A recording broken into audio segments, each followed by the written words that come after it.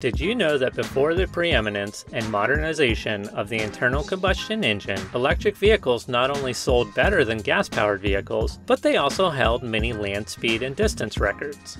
Most notable among these was the breaking of the 100-kilometer or 62-mile-per-hour barrier by Belgian race car driver Camille Janatzi on his rocket-shaped vehicle known as the La Jamais Contente.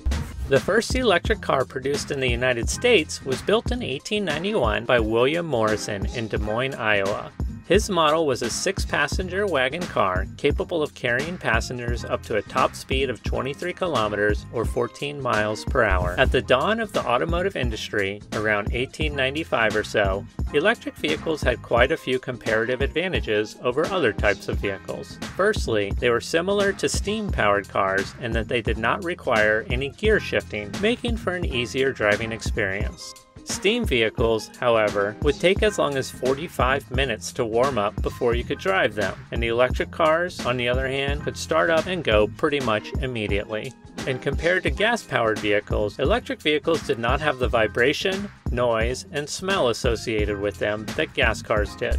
By 1912, many homes were wired for electricity, enabling a surge in electric car popularity. So much so that by that time, nearly 34,000 electric cars were registered in the United States, making up a total of 38% of the entire automobile industry. In fact, there was talk by one of the world's most famous industrialists and quintessential carman, Henry Ford himself, about developing cheap electric cars as early as 1896.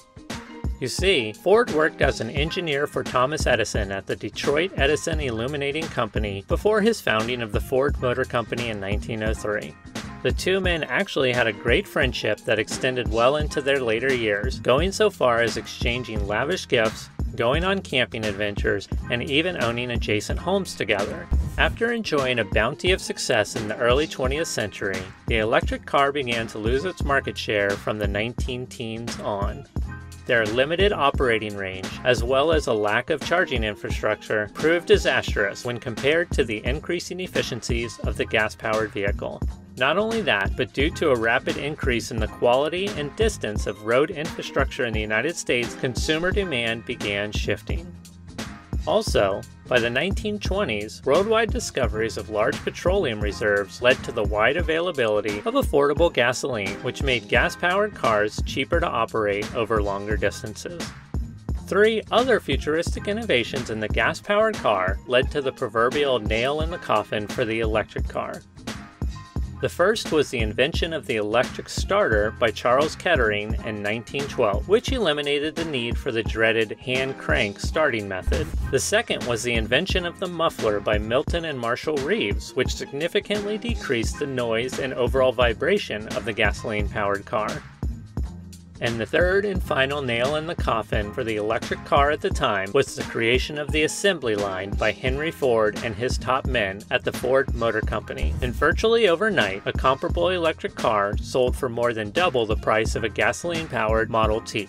And due to that lack of innovation in the electric car market, most electric car manufacturers stopped production or went out of business entirely. From the 1920s on, the electric vehicle went into a sort of hibernation mode, becoming popular for random applications where total driving range was not really an issue. For instance, forklifts were electrically powered when they were initially introduced in 1923, and milk floats, which were specifically designed to deliver fresh milk, remained electrically powered throughout the 20th century. Electrically powered golf carts, also known as the OG EV, were introduced during this time, but decades passed without any major revival in the use of electric cars.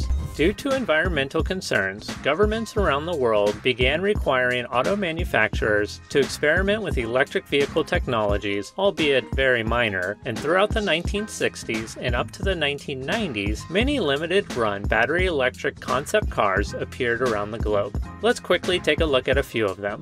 The Henny Kilowatt was one such electric vehicle introduced in the United States in 1960, with a top speed of 60 miles per hour and a total driving range of 60 miles. However, only 47 units were sold, and most of these were to electric companies.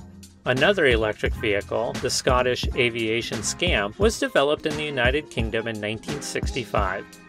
It featured a top speed of 36 miles or 58 kilometers per hour and a total driving range of 26 miles or 42 kilometers. However, only 12 of these were produced. Then, in 1967, one of the most futuristic-looking electric cars, aptly named the AMC Amatron or Electron, was created. This vehicle is significant because it was one of the first times regenerative braking was used in an electric vehicle. And finally, on July 31st, 1971, the Lunar Rover vehicle, first deployed on the Apollo 15 mission, became the first manned electric car to drive on the moon. The moon buggy was developed by Boeing and featured a DC motor at each wheel and a pair of 36-volt non-rechargeable batteries.